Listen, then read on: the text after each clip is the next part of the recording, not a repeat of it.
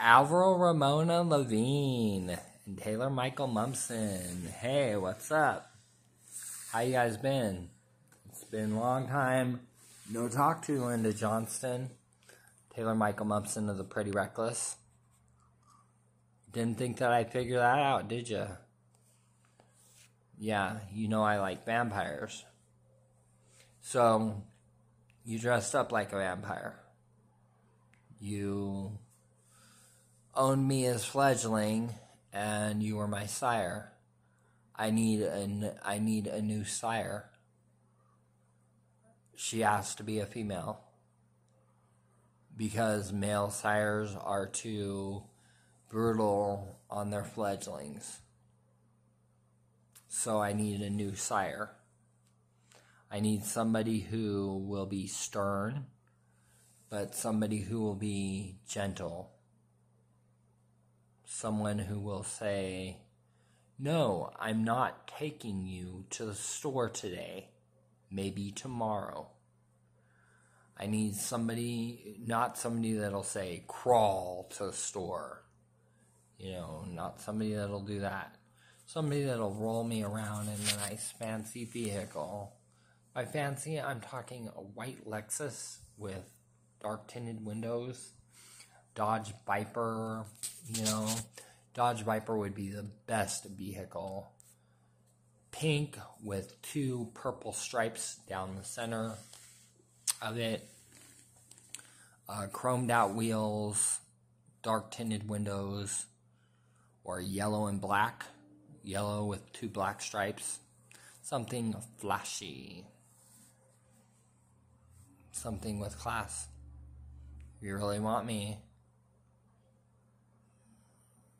Because I feel all alone right now. I feel like I have nobody. And the feeling is horrible.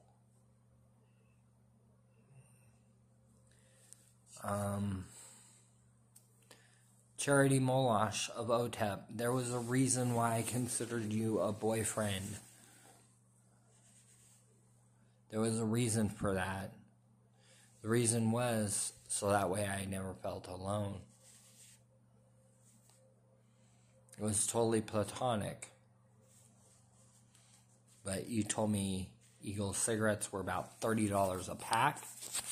You just want me to quit smoking because of your own personal reasons. I mean, why quit smoking?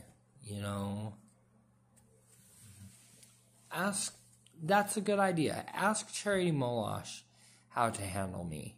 She knows how to handle me best. She's the best one. Her, Linda Johnson. Don't talk to Autumn Fiore. She doesn't know what the hell she's doing with her clients. But, Charity Molash, I'm really sorry about not listening to you. And Linda Johnston, I really appreciate you, coming out and seeing me from the Pretty Reckless. And I know that your boyfriend is a cop, and we all know where that leads, especially when I have a social worker that's got me as a crime victim, and it's based on a police assault.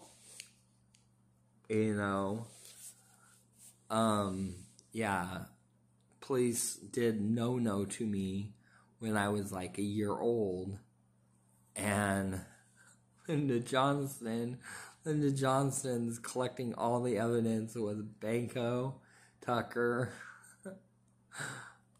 Don't think I don't know what you guys are doing.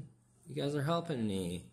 And you're helping yourself at the same time, because it takes my testimony in a court of law.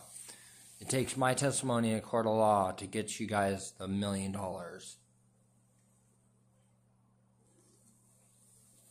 Then we're starting a clean Hollywood. No more of this porn shit. in our Hollywood. You know what I'm saying? Like, you can ask the old resident Lewis, the old manager Lewis from Sober Solutions,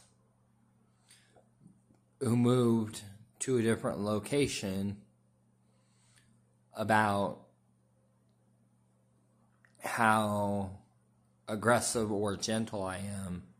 And when he realized how delicate and gentle I am, he goes, "Fuck." Because he thought he was going to lure me into a trap, rape me, and kill me. And let me tell you what, I couldn't handle half of his index finger. And it was painful. It burst, and then it was like a first time experience, so to speak. So I just want to put that out there. You have to be gentle with me. You cannot be rough with me. You can't be hurting me. You can't be violent towards me. You can't be no sudden movements towards me. I switched to I'll show you what I'm doing. I switched to this. It's triple berry ice.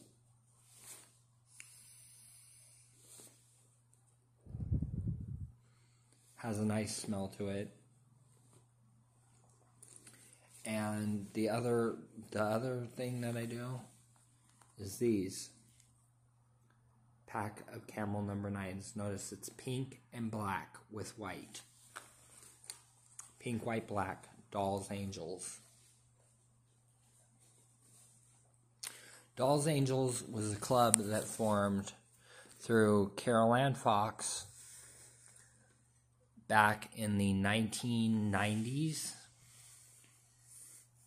and, well, early 2000s, so to speak. And Maria Brink was involved in it. Her name is Michelle Brannaman, Maria Brink. Her daughter, who was my first boyfriend.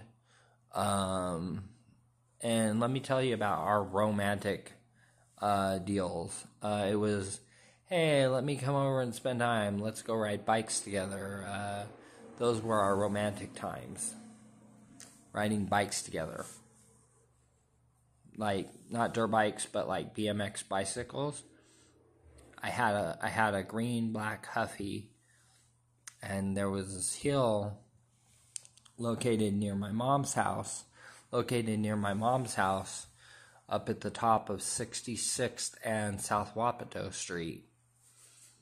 And we used to fly down that hill. You know, she would go 10 times harder and faster than I did because she had to protect me. And anyways, that's what I wanted to say. So there was no, intercourse or sexual romantic relations between me and her. It's always been platonic, but if you want to enter back into my life, you're more than welcome to. We'll hang out. We'll get to know each other. This goes for everybody. Like, it's going to be a black wedding, but we get to know each other. So, get to know me on a personal level. I'm really nice. Thanks.